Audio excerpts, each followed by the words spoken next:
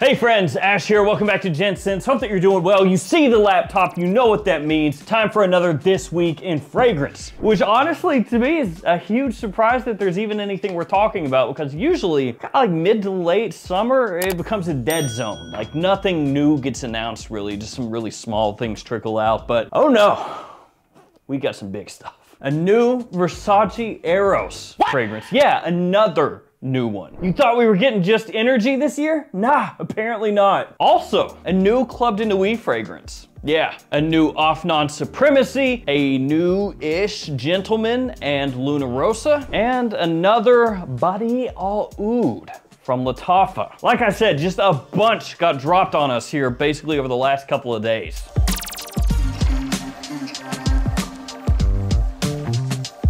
Now, I'm gonna have linked in the description where you can find more information on most of the stuff I'm gonna talk to you about here today at iFragrance Official. So again, that's gonna be linked in the description. Check them out if you wanna read up a little bit more on all this stuff. And before we hop into the first fragrance, guys, here are some codes you can use to save money across multiple websites. So if you find yourself shopping at Max Aroma, The Perfume Box, Fragflex, Beauty House, JOMASHOP, any of these websites, use these codes to save yourself some money. Okay, let's do it. Let's jump into it. Let's talk first the Luna Rossa. So this is Prada Luna Rossa Eau de Toilette 2024. My God, how many 2024 iterations of fragrances are gonna come out this year?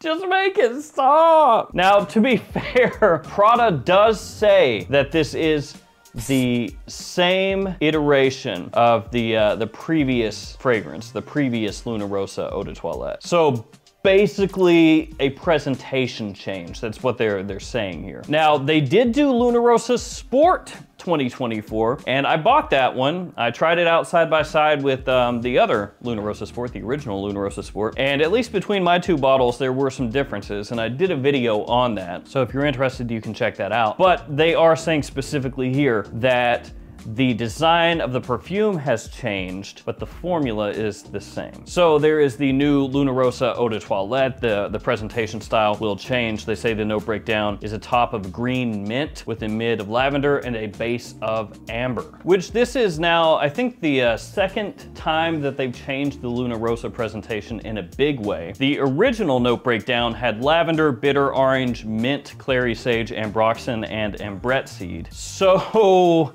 not exactly the same, you know, now it's just mint, lavender, and amber, but we can probably just chalk that up to the dumbing down of note breakdowns overall. And if Prada is saying themselves that they haven't changed the formula, at least what the formula would be if you bought it today, because I'm sure it's not the exact same as when it came out in 2012 anyway, then I'm assuming it hasn't been changed in any major way. So there's the new Luna Rossa Eau de Toilette. And speaking of 2024 iterations, Gentleman 2024, or excuse me, Gentleman Original 2024. So this is Givenchy Gentleman Original 2024, which is basically a rebottling of what it says, the original Gentleman, which I know can get kind of confusing, and maybe even more so now, because there's Gentleman Eau de Toilette, and then there's also Gentleman Eau de Toilette, but they're totally different, which is why they now have to say Gentleman Original Eau de Toilette and Gentleman Eau de Toilette. Because Gentleman Eau de Toilette, the new iteration, is what kicked off the whole Gentleman line as we know it today, with Gentleman Eau de Parfum, Reserve Privé, all of those. But there was also the original Gentleman Eau de Toilette. So the original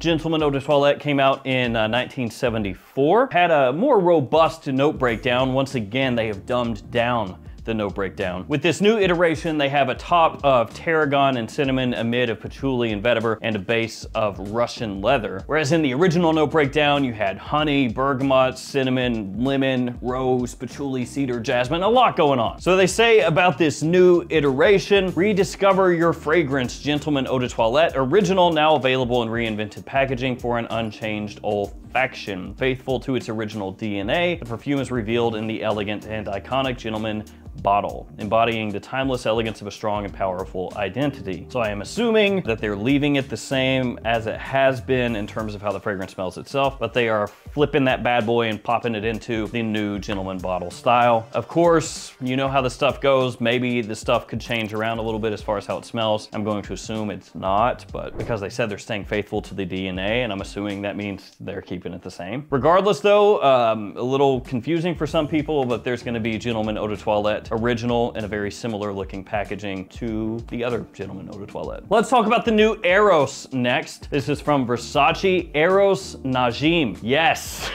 What is going on? So it's got this kind of ambery colored bottle. I did not have on my bingo scorecard for this year, Versace releasing 2 Eros fragrances, one of which is a Middle Eastern exclusive. You guys know what that means. You're gonna have to try to pick this up probably from a discounter and hope that they can actually keep it in stock.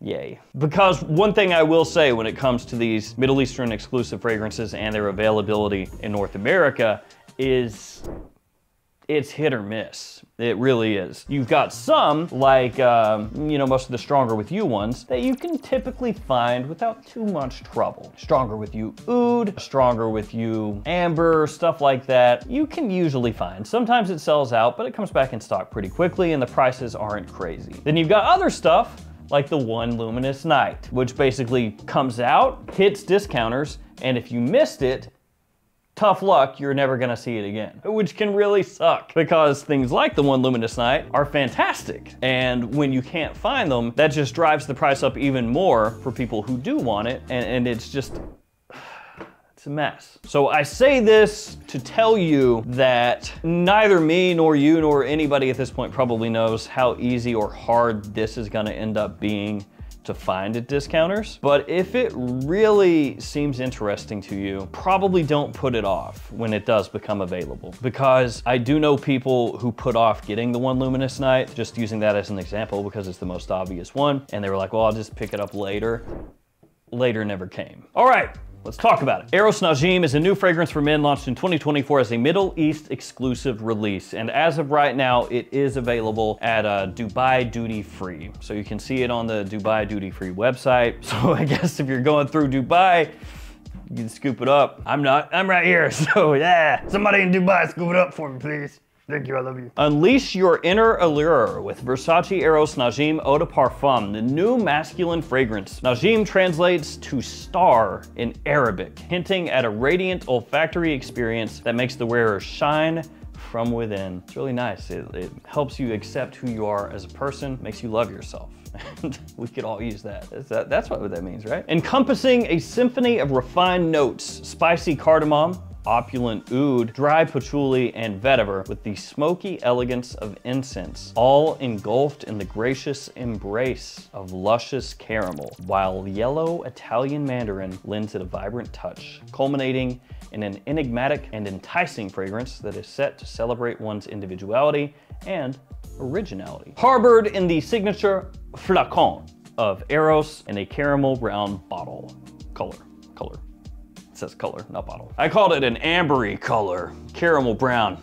That sounds better. So that is quite intriguing because when you look at the note breakdown, it doesn't necessarily scream out Eros. Although to be fair, you could say Eros Energy also doesn't necessarily like get really close to what the original Eros is, so there is that. But when you think Eros, usually you're thinking vanilla, apple, mint, maybe a little lemon, ambroxan, you know, stuff like that. And with this one, we've got cardamom, oud, what they say, caramel, incense, patchouli, vetiver, and a little mandarin. So there is a touch of citrus. This is kind of following along in the footprints of just about every Middle Eastern exclusive fragrance. I don't know that I've seen, at least yet, a designer Middle Eastern exclusive where they're like, okay, this one is super fresh, really citrusy, you know? It's always, this is oud, this is caramel, this is heavy, this is dark, this is incense. That's the vibe, right? So it doesn't necessarily scream Eros, but at the end of the day,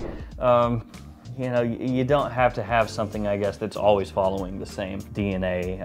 A lot of fragrance lines have moved past that, so it's not really a big deal at the end of the day. And if there's one thing I've learned about Middle Eastern exclusive fragrances on the designer side, they can slap. They can be really good. Just big time performance. They can be very sexy. They typically will have a little bit more of a daring side to them, but still keep it wearable. And with this one, note breakdown wise, I like that. Hit me with some caramel, cardamom, oud, incense, and a little Italian mandarin there, a little green mandarin orange off the top. That sounds good. Mandarin is typically not overly sweet. It has like a little bite to it. It smells a little more interesting than like bergamot or grapefruit. And I can imagine something that's very rich, deep, sweet, which keeps it in line with what's really popular right now. You know, Scandal Absolute, The Most Wanted, Stronger With You, stuff like that. The caramel fits right in there. I would think the oud is not gonna be barnyardy or anything, probably gonna keep it more that kind of spicy, dark, woody vibe. And then a little smoke wafting through there, just giving it some extra push, really gonna help it, you know, during fall and winter, cut through the cold. I know it's a Middle Eastern exclusive, but I'm talking about how it's gonna smell here. This could be really good. Or it could be a complete disastrous flop, but I'm leaning more toward it being good. So that's the new Eros. Keep your eyes open for it, because absolutely for sure, when that hits discounters, it's gonna probably sell out like that when it first hits. I would think that with it being a Versace, that it's gonna have a little more of a production run. So I would think that you're gonna see more of those available at discounters as compared to something like the one Luminous Night, but again, don't know until it actually happens. So there it is.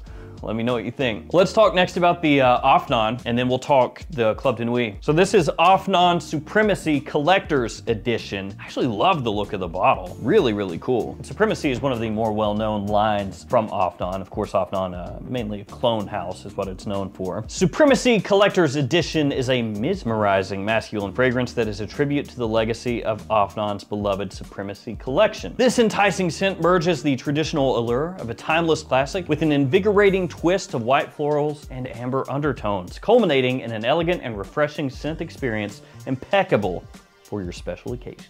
Again, that bottle looks slick. So what's the note breakdown on this bad boy, you may ask? Well, I'll read it off to you. A top of pineapple, bergamot, apple, and white florals, a mid of orange blossom, birch, and amber, and a base of oak moss, musk, and ambergris. Gee golly willikers, friends, what could that be? Now, in case you're unaware of some of the fragrances in the Supremacy lineup, they do have a little old fragrance called Supremacy Silver. And that fragrance has pineapple, blackcurrant, bergamot, etc. It's Aventus, okay, it's Aventus.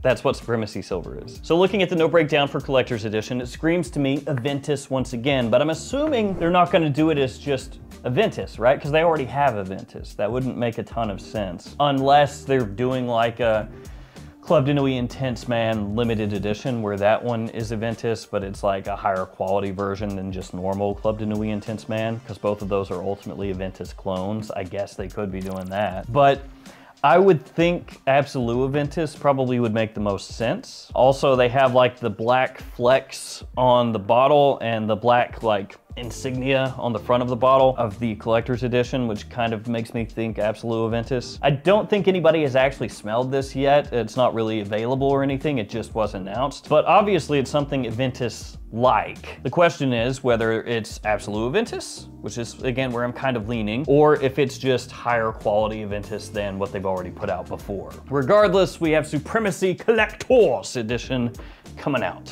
Hey, it's me from the future. So when I shot this video, there wasn't much information about the new Armaf out there yet. There was basically just a picture, the name, and that's it. There were people talking about what they thought the fragrance was possibly going to be a clone of, but there wasn't really anything else out there as far as like notes or anything like that. And since I shot this video, more information has come out. So I wanted to give you guys the most up-to-date as of right this second, which means that probably like an hour or two from now, there's gonna be more information that comes out somehow. I don't know. So the new Armaf is called Armaf Club de Nuit Lionheart. It's got a pretty cool updated presentation style, as you can see, or some people might say an updated new tacky style. This is how it goes with Club de Nuit. We know the drill at this point. So as you can see, it has a different medallion on the front, a lion type medallion, and a different styling to the cap. And this one was first announced at Beauty World in Dubai, where a lot of people are at or have been at here over the past week or so. Obviously, I didn't go, but that's where the information started to drop on this one. So you saw people posting it on Instagram, you saw people posting about it on Reddit, places like that. And people were kind of going back and forth, like, what is this a clone of? What's it gonna smell similar to? And a few different people were saying Le Male Le Parfum, that they had heard it was Le Male Le Parfum. But there wasn't anything set in stone. Nobody came out definitively and was like, yeah, that's exactly what this is. Here's the note breakdown, you know, all of that stuff. So it was kind of up in the air as to what this actually is, because there's no note breakdown, there's nobody saying definitively this is what it is. Just, hey, Club de Nuit Lionheart coming soon, basically. But thanks to Neeb at Aromatics, shout out to him and iFragrance Official, there's a little more info that I can share with you guys. Namely, the note breakdown, which I think does help paint a better picture of what this is probably going to be. So in the top, lavender and mint, which does tie it in to smelling like a Le Male fragrance, right? But then we get to the mid and the base, and in the mid, there's benzoin and vanilla, and in the base, honey, tonka, and tobacco. So I think you guys get where I'm coming from with that note breakdown, but if you don't, it's probably not Le Male Le Parfum, but instead Le Male Elixir, because that note breakdown is a one-to-one with Elixir. So that makes sense in a lot of ways, because if somebody just smelled this in passing and they picked up, oh yeah, it's kind of Le Male-ish, then that could get out there, oh, Le Male Le Parfum, I heard that's what it is. Because Elixir is not really super far removed from how Le Parfum smells, right? And also, Rayhan right now has a Le Male Elixir clone that's apparently doing very well. I'm gonna get that one really soon, don't have it yet, but I've heard good things about it. And it would make sense that other companies, if they see one clone fragrance doing really well, they're like, let me get some of that. So Armaf, Club de Nuit Lionheart, as of right now, that is what I know. Again, shout out to Neeb at Aromatics, shout out to iFragrance Official, and I'm assuming it's gonna be hitting really, really soon. And when it does, we'll be able to see just how close it is or isn't to Le Male Elixir. Back to me in the past. So let's wrap things up with the new Lattafa. This one, Body All Oud Noble Blush for women and men. And the bottle's pretty pink, so that makes me think it's gonna lean a little more feminine. But you know what they say, fragrances ain't got a gender, brother. You wear what you want. Brace yourself for the wonder coming your way. Prepare to be swept off your feet by our latest member in the famous Body All Oud collection, Noble Blush. Wrap yourself in a fluffy aura of your sweetest dreams, that sounds masculine, and indulge your senses with its ever so delicate allure. Yeah. Encompassing delicate rose, fluffy sweet meringue, and enveloping musk. Like I said, hyper masculine. I'm just playing with you, honestly, who cares, man? Wear that stuff. Smell awesome. So this one has a top of rose milk, a mid of almond and meringue, and a base of sandalwood, vanilla, and musk. Comes in a really nice pink bottle. And I've got honestly no clue what this would be a clone of, or even if it is a clone, because there are some fragrances that Lattafa puts out from time to time that are what they call creations, basically fragrances that are kind of their own thing, their own vibe. And so it could be one of those, or it could be a clone of a fragrance. I'm really not sure. Either way, coming out soon. So there we go, guys. A lot of stuff that, yeah, came out of left field. Didn't expect any of this. Definitely not the Eros. Interesting to see Versace stepping into the Middle Eastern exclusive kind of thing. It seems like that's becoming more and more prevalent, so it wouldn't surprise me if that becomes even more of a thing for designer brands next year as well. So there we go. Let me know in the comments what you're looking forward to the most. Thank you for hanging with me. Stay safe out there. I'll see you tomorrow with another fragrance video. See you guys.